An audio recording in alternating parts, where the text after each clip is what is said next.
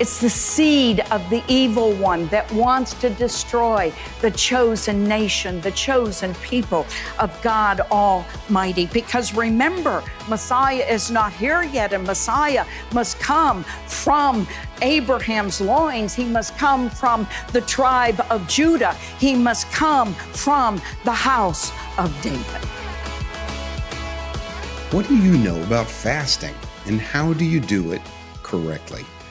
On many occasions through the Bible, people fasted and prayed and changed seemingly impossible situations. How did they do it? And what can we learn and apply to the situation in our day and time? And finally, with the Hamas attacks and the Israeli responses, we need to be praying and fasting over the epicenter now more than ever. Hi, and welcome to this episode of Inside the Epicenter with Joel Rosenberg, a podcast of the Joshua Fund, a ministry dedicated to blessing Israel and her neighbors in the name of Jesus. I'm Carl Muller, Executive Director of the Joshua Fund, and today we want to present Kay Arthur's teaching on how to fast according to God's will. Using examples from the book of Esther, she touches on how the people of Israel fasted in a time of distress and discusses the intentions of the enemies of the Jews in our time and why we must speak when we need to. Here's Kay Arthur. That we would have men in leadership that would recognize that there is a God in heaven who is supreme, who rules over all, that we would recognize that we are to show up at national days of prayer and honor that national day of prayer instead of calling a convocation and allowing the lesbians and the gays and the transvestites to come to the White House. What has happened to the United States of America? What has happened to the United States of America that now we as a nation are turning our back, so to speak, on Israel and are not being valiant warriors to stand with the nation that was raised up by God from among the Gentiles to be a light unto the world and a light to the Gentiles, to redeem man from the bondage of sin by bringing the Lord Jesus Christ, the Son of God, the man that has been touched with the feeling of our infirmities to this earth, so that you and I might have a high and merciful high priest who in turn would become the Lamb of God that takes away the sins of the world, who would satisfy the justice and righteousness of God through the propitiation of his blood, so that God would be satisfied, raise him from the dead, and then bring him into power in the days to come to rule on the face of this earth. Oh, that we as a nation would bow our knees and that we would cry out to God, knowing that there is no deliverance apart from the sovereign will of God, and that God hears. A ruler in present-day Iran persuaded the king, whose signet ring he held, to sign an edict that would exterminate the Jewish people from his kingdom. He was a Medo-Persian king. His name was Ahasuerus. And I would like you to open your Bibles to Esther chapter 1. Esther chapter 1. I should have told you, if you didn't bring one, go get the Inductive Study Bible off the table, because it is a Bible that is unique among Bibles in that it teaches you how to discover truth for yourself. It doesn't tell you what the text says, but it tells you how to determine what the text says. In Esther chapter 1, it says, "Now it took place in the days of Ahasuerus, the Ahasuerus who reigned from India to Ethiopia, over 127 provinces. In those days, as King Ahasuerus sat down on his royal throne, which was at the citadel in Susa, in the 3rd year of his reign, he gave a banquet for all of his princes and attendants and the army officers of Persia and Media, the nobles and the princes of his provinces being in his presence. Where was he? He was in Iran. He was 225 miles east of Babylon. He was a king who would be dead in 13 years, but he did not know it. He would be killed. He would be murdered. He was a king who at the time was 37 years old. And he had plans. He had plans for taking Greece. And so he was calling all the rulers and the provinces together. What was the year? The year was 483 BC. And what I would like to do is I would like to take you and put you in the historical context of the book of Esther, so that you can look at what happened in the days and in the book of Esther, and then we can take those truths, as Romans says. Romans tells us that the things that were written beforehand were written for our instruction, upon whom the end of the ages has come, and I'm blending that with 1 Corinthians, and that it was written for our encouragement and for our hope. So when we look at the Old Testament, we're getting instruction, we're getting encouragement, and we're getting hope. And so this is why Joel has asked me to teach from the book of Esther. Now, I put this together. I'm not a whiz at a computer, but I did this and printed these out at our own expense to bring them to you so that you might have this in front of you. So if you will please look at what we did. All right. And this is a chart from the times of Ezra, Nehemiah, and Esther. Because if you're going to appreciate what is happening in the book of Esther, you have to have it in its historical context, and you have to have it in its geographical context so that you can really grasp what is going on. So if you will look at that chart, you will see in the center the book of Ezra. Do you see the book of Ezra? All right, what is the book of Ezra about? The book of Ezra is a fulfillment, and this is very important, a fulfillment of a prophecy that God gave in the days of Isaiah, and this is awesome. About 150 years before it would ever happen, what God did is he had Isaiah the prophet write a prophecy about a king who would come on the scene and be operating 150 years later. The name of that king would be Cyrus. So if you will go up to the top of the chart, you will see the kings of Persia, and there you see Cyrus. And he said, I have called you by name because I want my people to understand that I am the Lord and there is no other. In other words, I am God. I am in charge of everything. I create good and I create adversity. I create light, I create darkness, I create good, I create adversity. I am the Lord who does all these things. And he wants them to understand in the middle of the chaos that is coming, because it was prosperous days at the beginning of Isaiah's reign, and it was prosperous for the northern kingdom when Jeroboam II was ruling, and also when the king was ruling over the southern kingdom. Then Uzziah was the king, and it was prosperous times. And the nation had no idea what they were going through, but God was sending prophet after prophet after prophet to warn them that a holy God in heaven expects his holy people to be holy even as he is holy, and as he wrote in the book of Leviticus. And so he's warning them of the judgment that is to come. He's telling them also, though, that judgment is coming, but there is hope. Because while I am going to send you out of the land, and he has Jeremiah write and tell them, you will be out of the land for 70 years.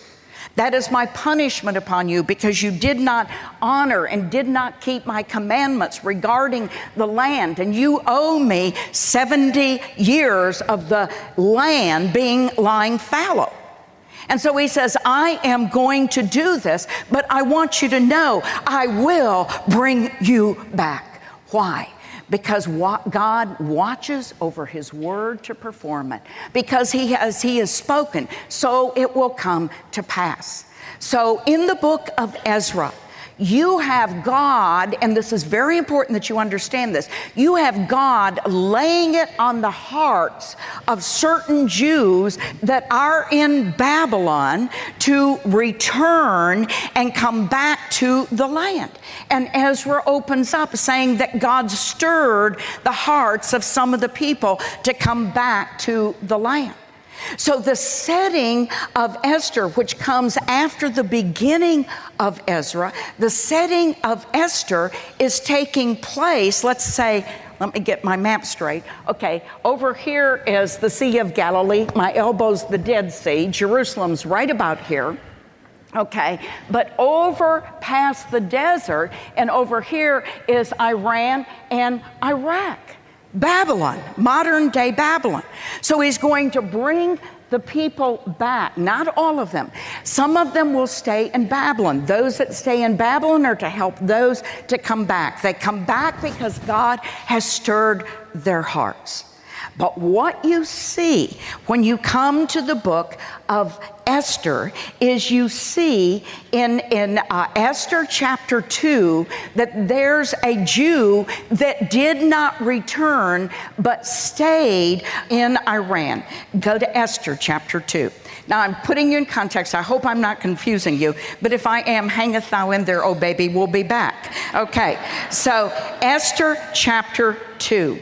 In Esther chapter 2, what happens is in chapter 1, he throws the banquet. The king throws the banquet. He invites his wife, Vashti, to come and to stand before the people because he has a beautiful kingdom and he has a beautiful wife and he wants to show her off. Vashti digs in her heels and she says, I'm not coming. He talks to the men, and the men, the rulers of the country, decide, hey, if she doesn't show up, we're in trouble when we go home. Because if the queen refused the king, then our wives are going to refuse us. So let's get rid of the queen. So chapter 1, Vashti is deposed as being the queen of Ahasuerus. In chapter 2, what you have is you have a Jew that did not return under Ezra back to the land of Israel. You have a Jew that stayed in the kingdom that was taken over by the Medes and the Persians. And it says in verse 5, now there was at the citadel in Susa, it says, a Jew whose name was Mordecai, born the son of Yair, the son of Shimei, the son of Kish, a Benjamite, who had been taken into exile from Jerusalem with the captives who had been exiled with Jeconiah, king of Judah, whom Nebuchadnezzar, king of Babylon, had exiled. He was bringing up Hadassah, that is Esther, his uncle's daughter, for she had no father or mother. Now the young lady was beautiful of form and face, and when her father and her mother died, Mordecai took her as his own daughter. Now what happens in chapter 1, Vashti is deposed. In chapter 2, they're looking for a new queen. So they have Miss Persia contest. And he sends his men throughout the kingdom looking for beautiful girls. Oh, you're beautiful, you're beautiful, you're beautiful. And they bring them back to the king, back to the palace, back to where all the women in his harem are kept. And they go through a beautifying process, and then they spend a night with the king. And then the king, after spending a night with all these women, is going to decide who is going to be the queen, the new queen to take Vashti. So Esther chapter 2 is the story of how Esther becomes the queen. Now, when she becomes the queen, she is a Jewess. But Mordecai, who has raised her, has told her, you cannot tell anyone that you are a Jew. So here's the picture. You have Jews over here living back in the land. They have returned from the exile. You have Jews that are still in the land. They are still there, and among them is Esther and Mordecai. And so in Esther chapter 2, and if you will look, you will see down here, Esther chapter 2, Esther becomes queen. All right, now, I want you to see one thing about the end of chapter 2. The end of Esther chapter 2. In those days, while Mordecai was sitting at the king's gate, these two men, I can't pronounce their names, two of the king's officials from those who guarded the door became angry and sought to lay hands on King Ahasuerus. But the plot became known to Mordecai. He told Queen Esther, and Esther informed the king in Mordecai's name. Esther goes to the king, and she says, Mordecai has discovered that there is a plot to kill you. These two men are involved in the plot. And so then those two men, when the plot was investigated and found to be so, they were both hanged on a gallows. And it was written in the book of the Chronicles of the kings in the king's presence. They kept books of everything that went on in the kingdom. So they wrote it down and they put it away. The book of Esther, chapter 1, we have a king who's planning a battle. In chapter 1, the year is now, in chapter 1, 483 BC. Now, in Esther chapter 2, it is 4 years later. If you have an inductive study Bible, it would tell you that in the margin next to verse 15 and 16. And then what you have is you have Esther becoming the queen. So it is 4 years after Vashti has been deposed. Then God, in this incredible story, because when you sit down to read Esther, it's quick and it's fast and you read it quickly and you don't want to put it down because you're just absolutely fascinated by the book. But here is this tiny little story just tucked in about a plot to kill the king. When you come to Esther chapter 3, in this fast-moving event, the enemy steps on the stage. The enemy steps on the stage and reveals who he is. It is Haman. And Haman is an Agagite.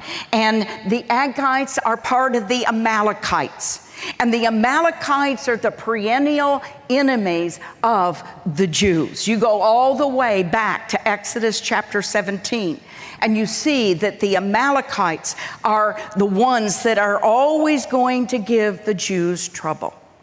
So you have a king that has a queen and doesn't know that she's Jewish. You have a king that has a servant by the name of Mordecai, does not know that he's Jewish. But you have a man by the name of Haman, and Haman is wearing the signet ring of the king. And so Haman looks at Mordecai. And Mordecai, when he walks by Mordecai, Mordecai doesn't bow. He doesn't think of it very much. He doesn't really notice him until one day the men point out to Haman that Mordecai's not bowing to you. Now watch what happens. Verse 5 of chapter 3. When Haman saw that Mordecai neither bowed down nor paid homage to him, Haman was filled with rage. But he disdained to lay hands on Mordecai alone.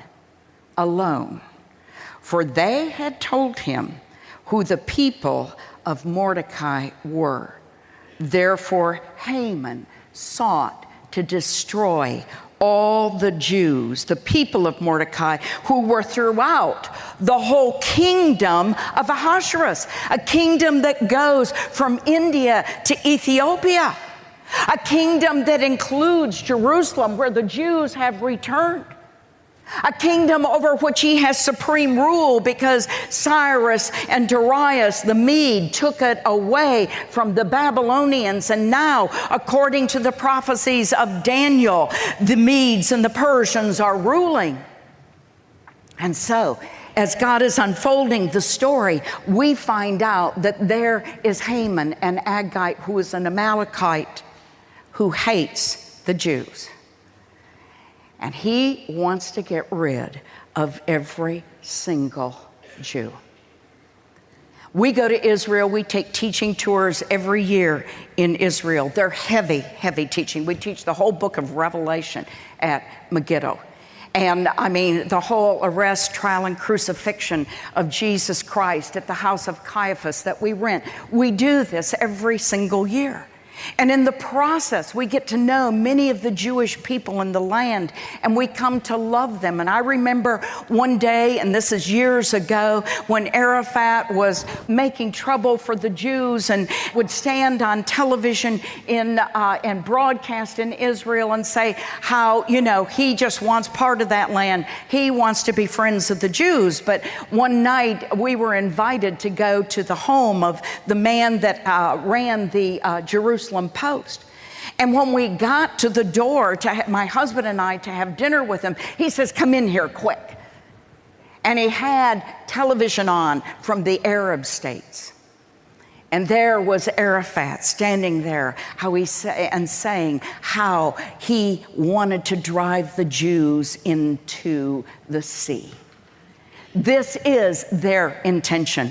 And this is why, in the sovereignty of God, none of the peace agreements have made, because they want more. They want it all. And they will not be content until they drive the Jews. And I'm talking about enemies of Jews. I'm not just talking about Arabs, because I have Arab friends that are believers, as Joel was saying. But there's an element.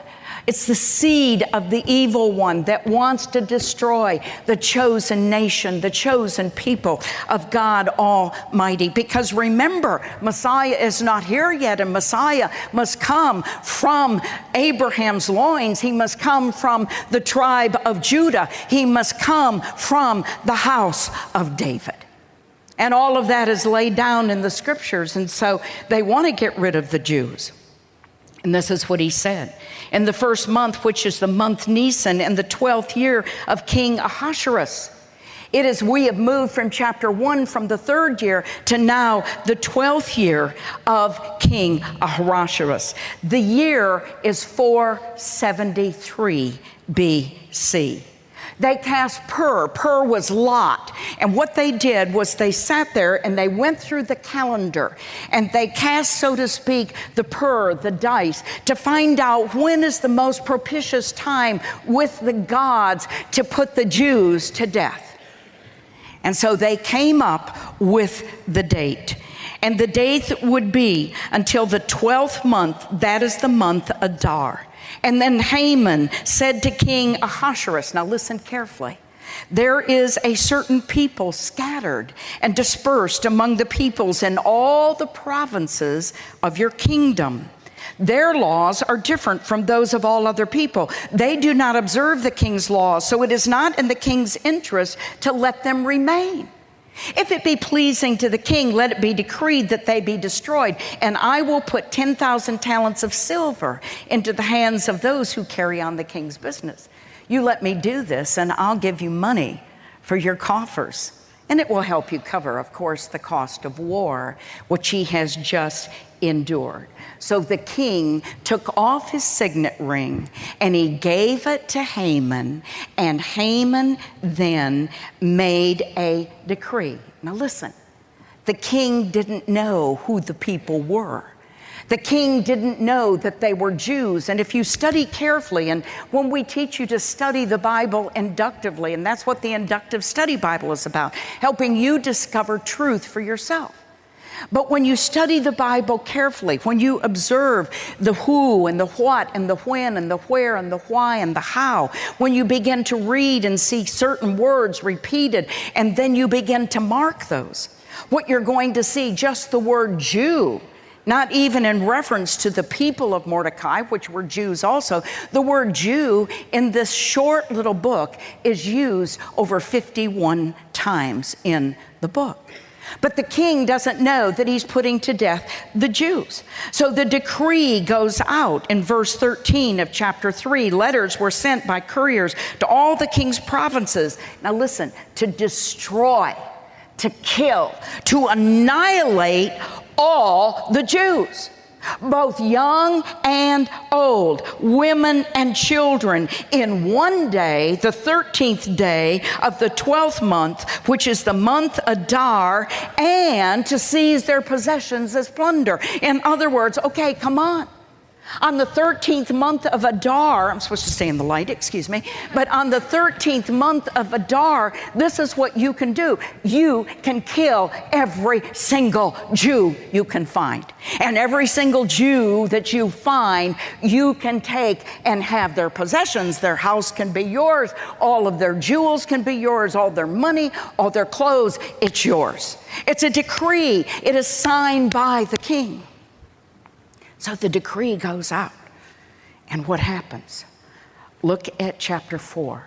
Chapter 4 in the book of Esther is the pivotal point. And what you see is, if you'll look back down here at your little chart, you'll see in chapter 2, Esther becomes queen. In chapter 3, you'll see Haman's edict to destroy the Jews. And then we come to Esther chapter 4. When Mordecai learned all that had been done, he tore his clothes, put on sackcloth and ashes, and went out into the midst of the city and wailed loudly and bitterly. He went as far as the king's gate, for no one was to enter the king's gate in sackcloth. You don't make kings unhappy. You keep kings happy. You keep them blissful. You keep them ignorant. And you don't cause any sorrow or any consternation, because after all, he's the king and he shouldn't be disturbed. And so it says, in each and every province where the command and decree of the king came, there was great mourning among the Jews. And you would mark Jews. I mark them all with a blue star of David. But now there was great mourning among the Jews. Listen to what it says. With fasting, weeping, and wailing, and many lay on sackcloth and ashes. Esther does not know what is going on. She does not have the slightest idea. She hears about Mordecai. She hears about Mordecai in sackcloth, and she sends him a suit of clothes, and she said, tell Mordecai to get that sackcloth off and put on a suit of clothes suitable. The king's liable to see you.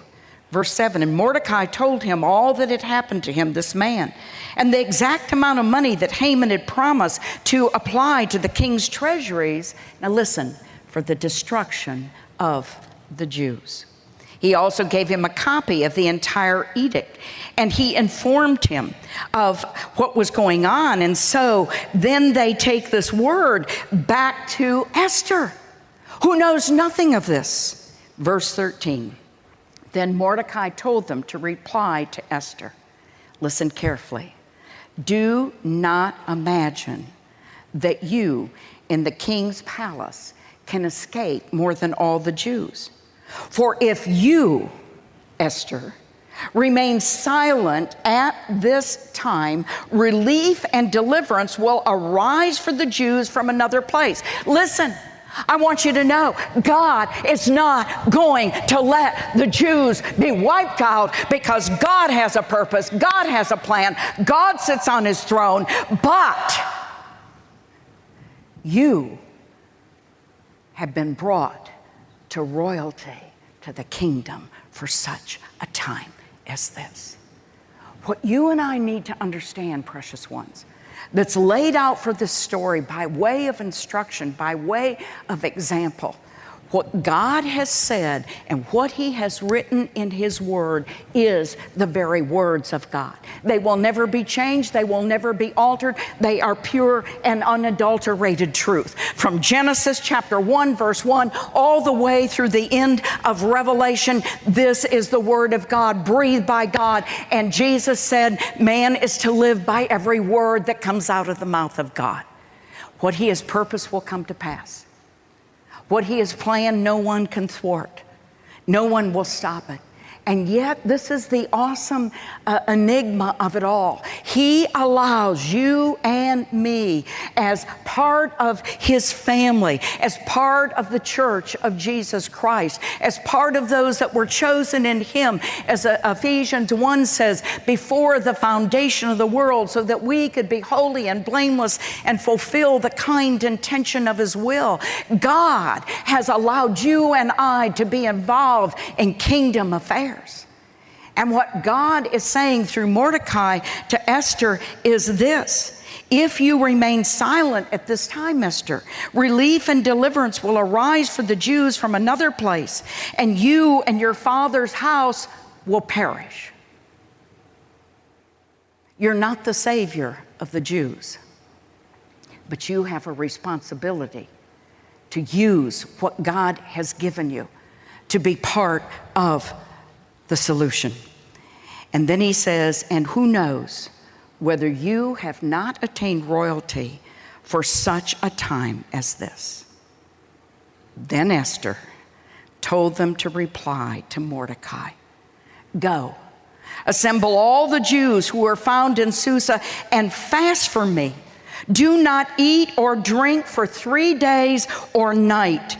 I and my maidens will also fast in the same way. And thus I will go into the king, which is not according to the law. And then what does it say? You know the scripture, don't you? And if I, you say it with me, if I what? If I perish, I perish. So Mordecai went away and did just as Esther had commanded him. What did Esther call for? Esther called for 3 days of fasting. 3 days of neither eating and drinking, so that she could go into the king. And if the king did not hold out his scepter, if the king did not bid her to come into his presence, but instead, because she had disturbed the king, decreed that she be banished in the harem forever or put to death, whatever happened, Esther says, if you will back me. I have people that say, we've got your back. There's nothing like somebody that's got your back, somebody that you can trust.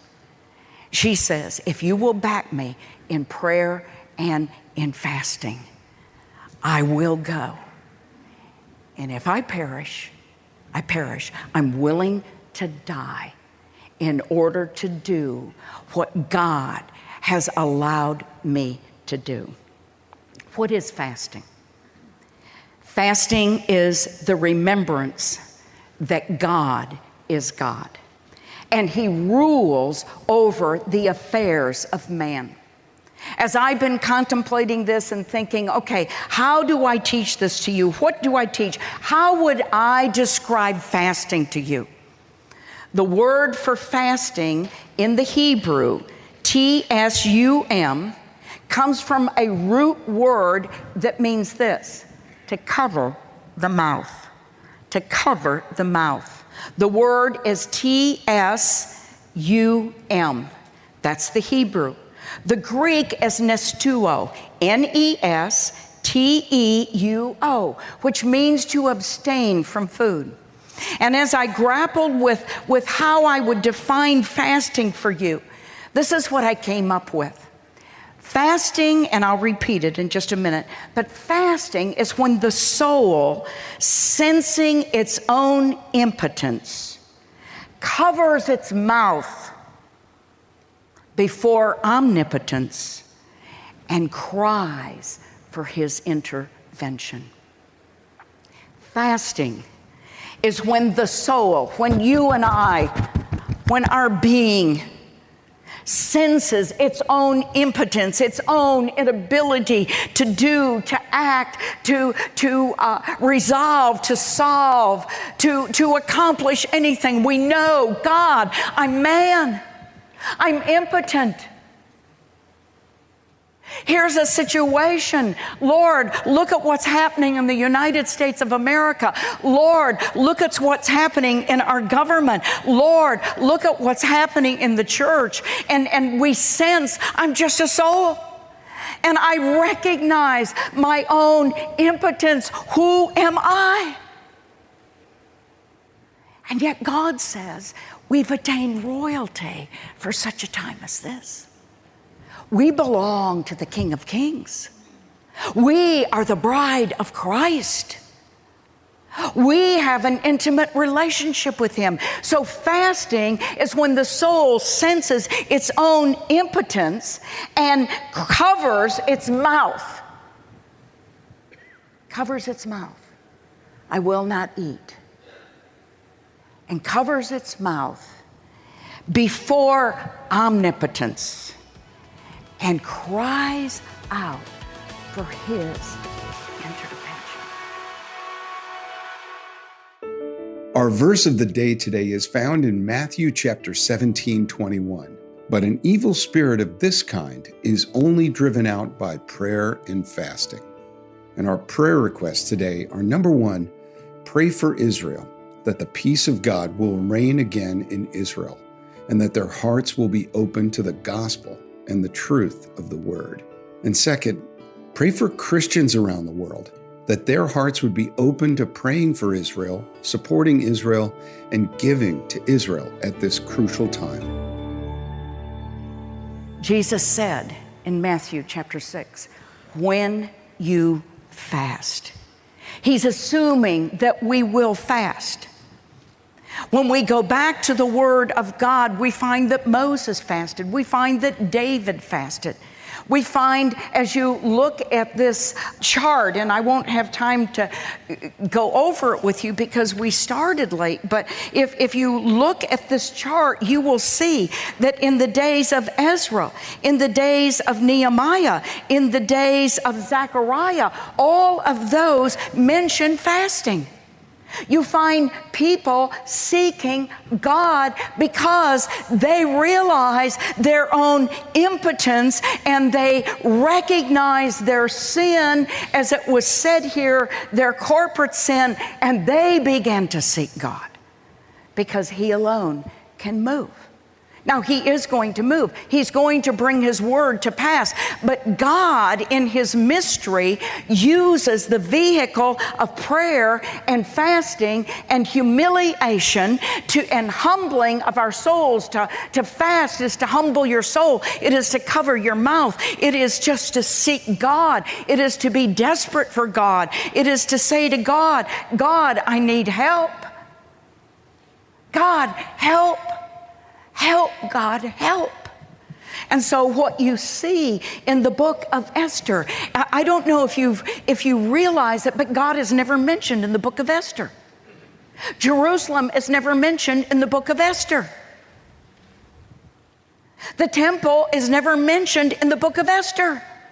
Where is God in the book of Esther? He's not mentioned. He's not spoken about. He's not declared. God is there, though. God is in the shadows.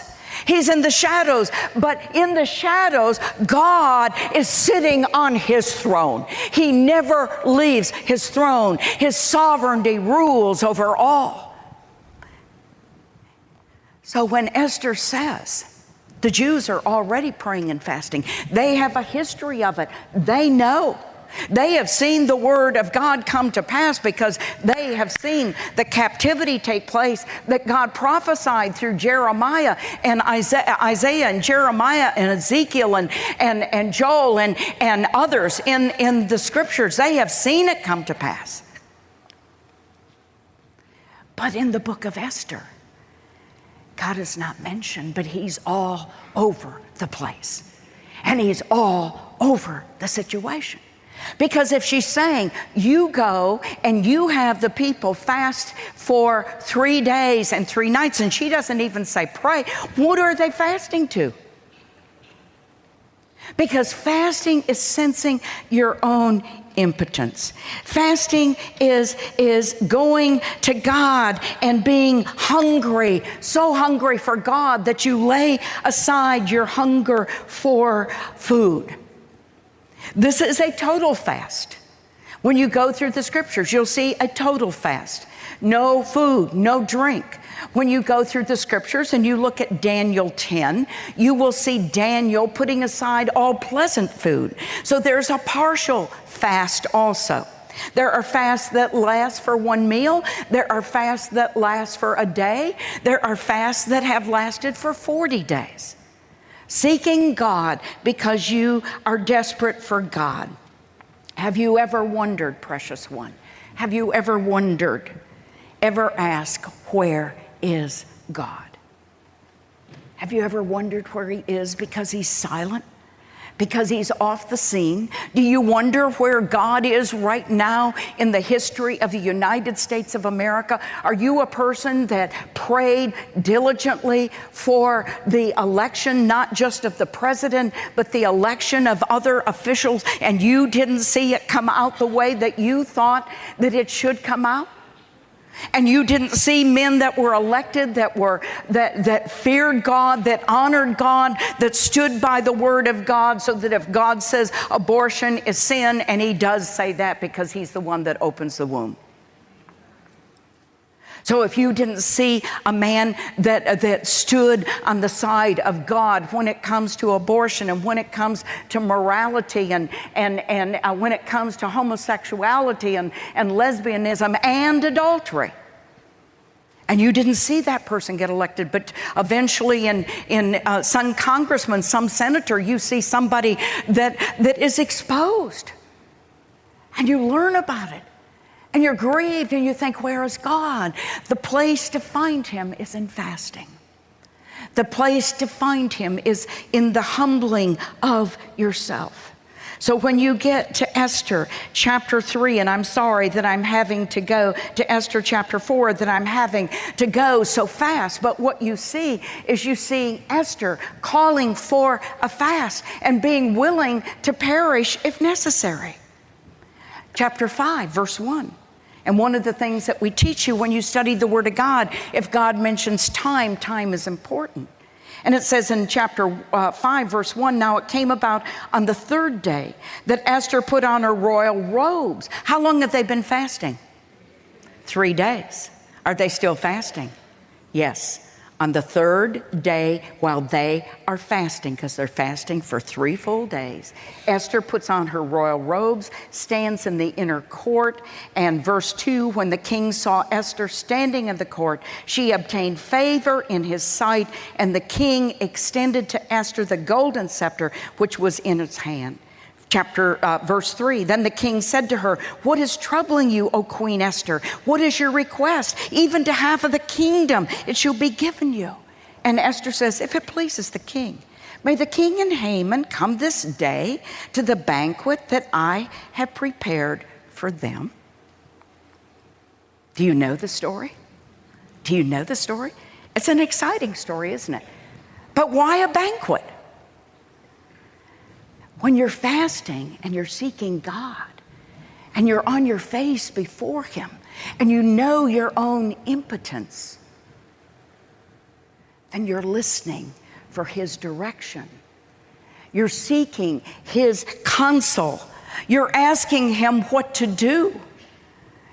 And she had it all planned out. So they go to the dinner and the king wants to know, what do you want? And she said, I want you to come to another banquet. So he says yes. Haman goes home. He is thrilled. He has been at a banquet with just the king and the queen and just Haman. And he's on the way home and he sees Mordecai. Ruins his day. Has to wait all these months for this Jew to be exterminated with all the others. He goes home and he tells his family.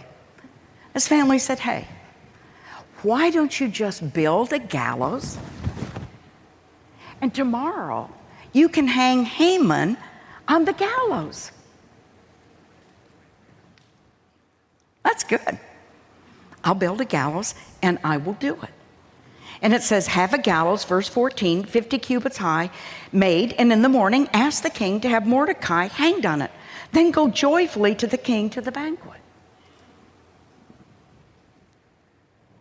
God's not mentioned. Prayer's not mentioned.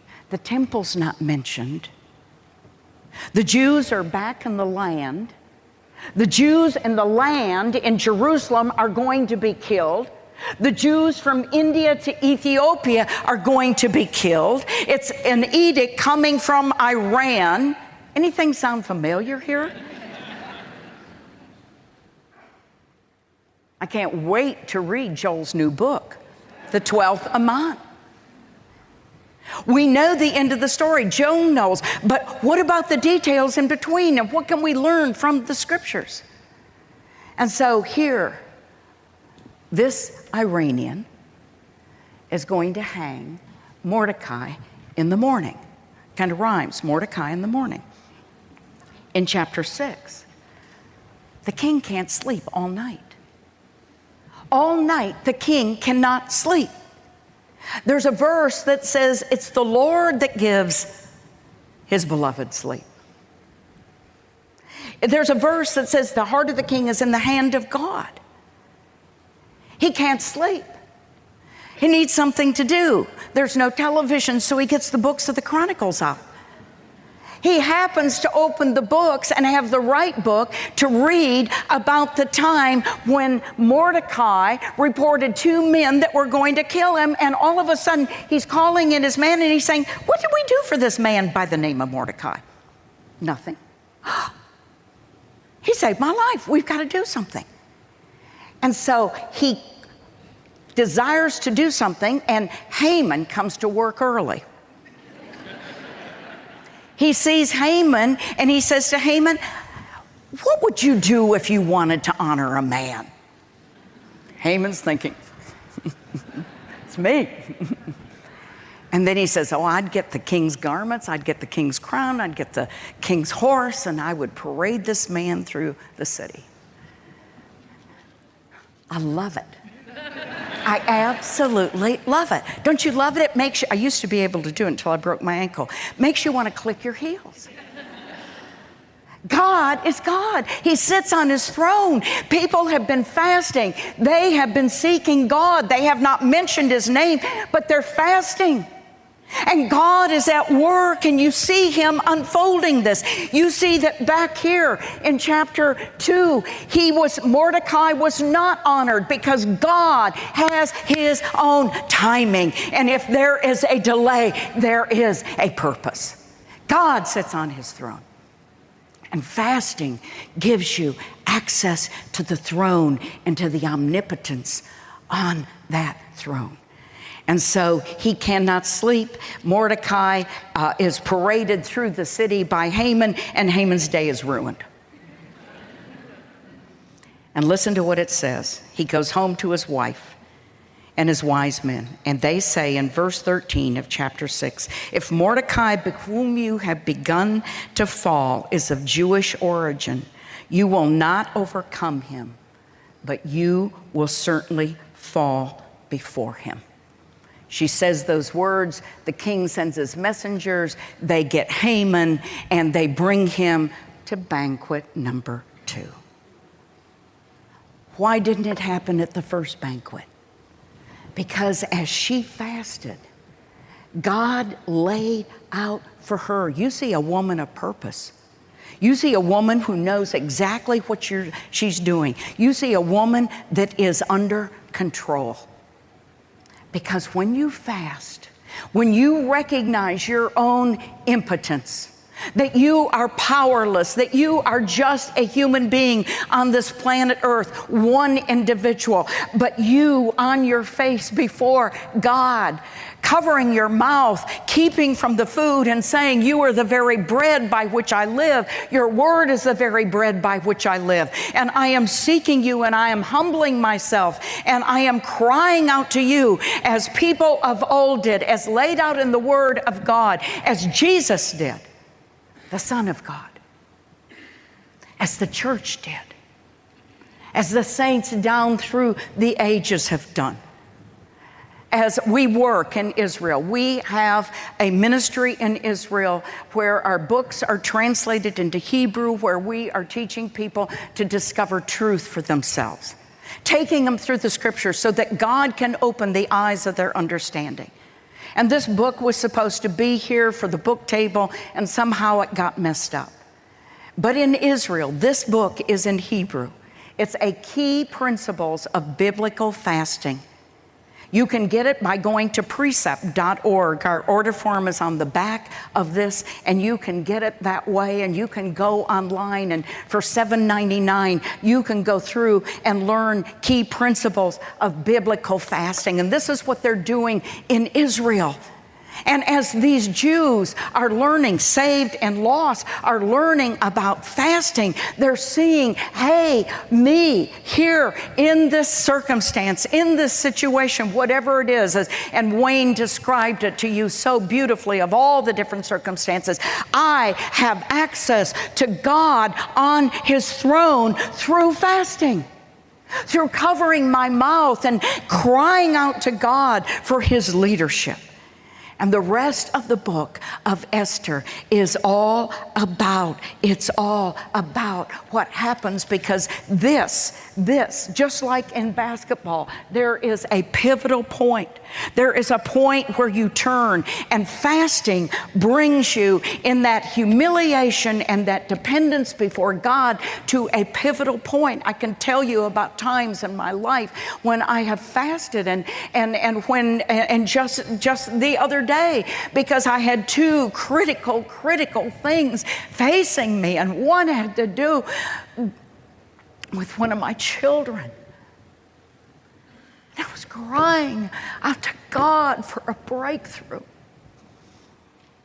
seeking Him, because I couldn't do a thing, and only He could.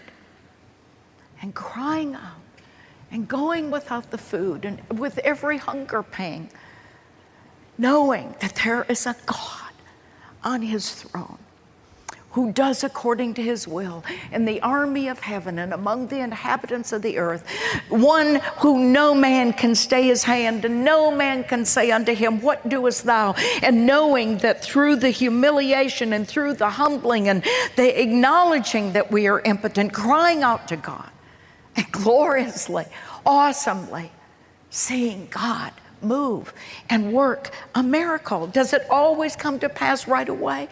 No. But look at what happened here. So the king Haman goes to the banquet. And then Esther exposes him, and she says, if it pleases the king, may the king and Haman come this day to the banquet. They go, and they're sitting at the banquet.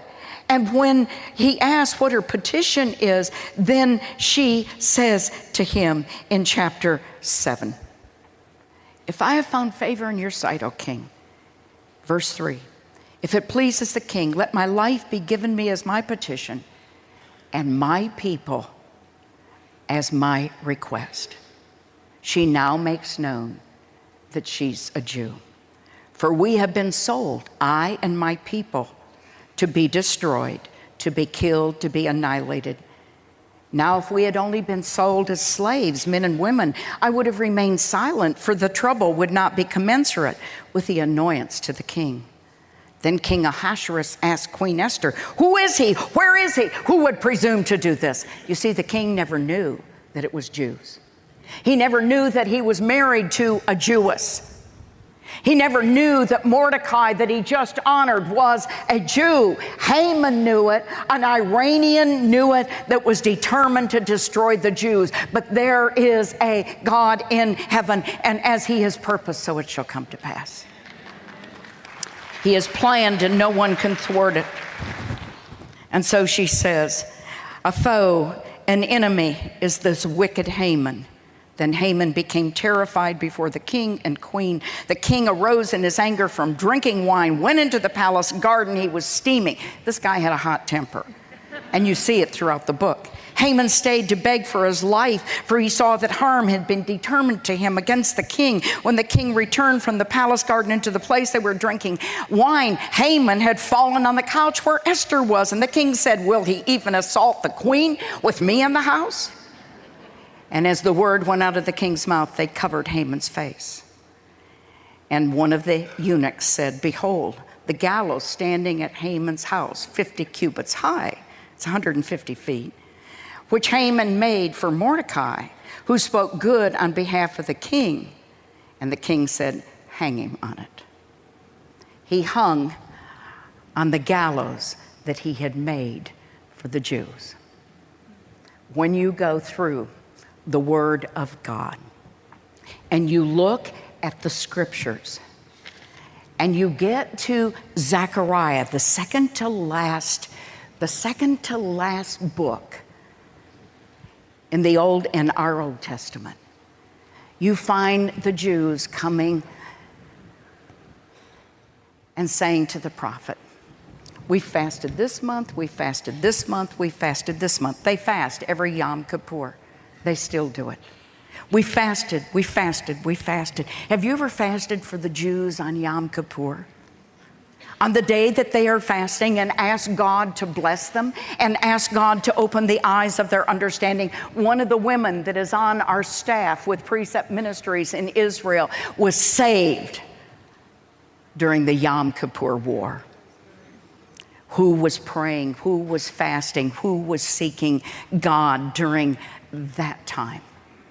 And so what you see is, you see in Esther, and my time is up because we want you to go to lunch.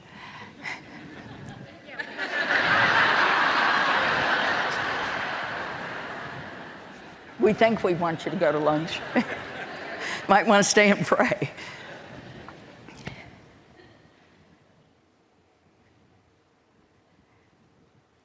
When you read the rest of the book of Esther, what you find out is Haman is hanged, and you find that the fast becomes a feast and rest from the enemies and rejoicing.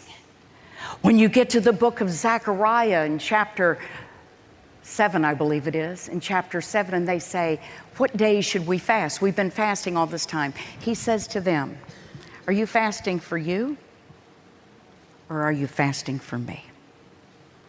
Isaiah 58 is your passage on fasting. And if you get the book, The Principles of Biblical Fasting, you will study inductively what God says about fasting. You will see it for yourself.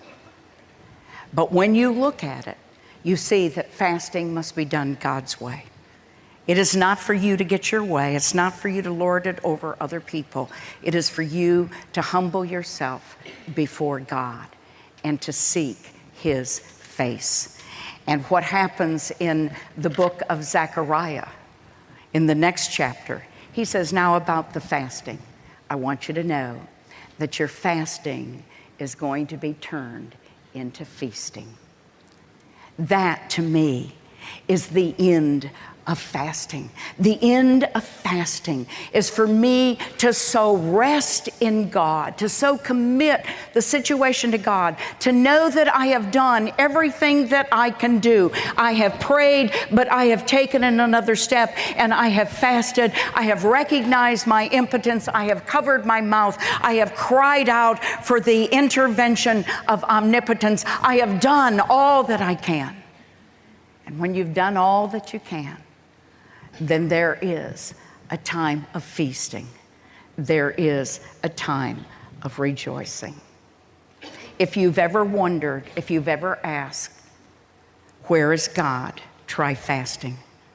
When difficult times come and you can't see God, when His name is not being spoken, and you're going to hear less of it and less of it in the United States of America, when His being is not openly, publicly recognized, when God is not honored as God.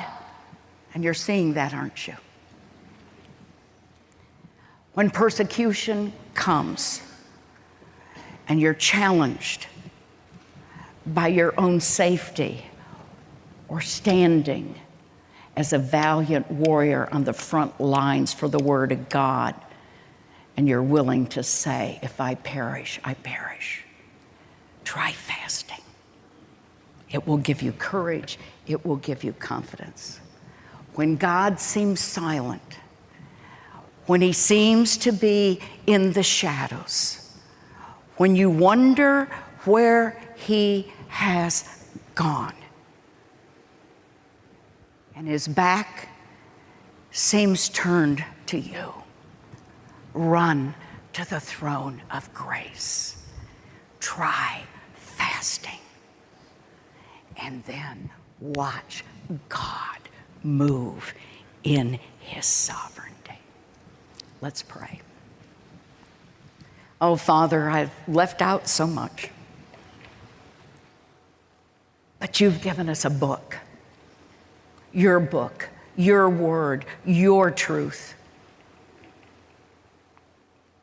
your means of understanding you, your means of being right with you, your means, Father, of humiliation and confession, as they will see as they read these scriptures of how Daniel came before you in fasting and confessed the sins of his people, knowing that the 70 years were up, knowing that they were going to go back, knowing, oh God, that you were on your throne. He sought you, and you gave him a revelation in Daniel chapter 9 that took him all the way to the time when the enemy would be destroyed and Jerusalem would be restored and the king would sit on his throne. Oh, Father, may we know there's no retirement in the time of war. And may we, as the general was saying, get off of the pews and onto the battle lines. And may we go, Father, with the weapons, using the weapons that you have given us. Weapons, Father, that are mighty. Weapons that are divine. Prayer and fasting and the sword of the Spirit, which is the word of God, and the confidence that if we perish, it's okay, because we're absent from the body and we're present with the Lord. And we then will hear your well done, because we have fought the good fight, we have kept the faith, we have finished the course, and there's a crown of righteousness laid up for us because we have loved your appearing. Thank you, Lord. Thank you. In Jesus' name, we thank you for the coming King. Amen. Well, thank you for joining us in this presentation from Kay Arthur. And I hope you've come to understand a little bit of the importance of fasting in our contemporary lives, and how we as Christians can pray concerning the events around us. If you've found this podcast really valuable, please get in touch with us. Let us know who you are. Are you someone who's searching for Jesus? Do you have a question you want Joel to answer? Go to joshuafund.com and click on Contact Us. Your feedback is incredibly valuable to us as we develop this podcast. And as always, you can check out our show notes for anything you heard on the podcast that you'd like more information on. For Joel Rosenberg and the entire Joshua Fund ministry team, I'm Carl Muller. Thanks for listening. I'm Joel Rosenberg. On your left, you'll find some videos we've chosen specifically for you. We look forward to partnering with you to bless Israel and her neighbors in the name of Jesus.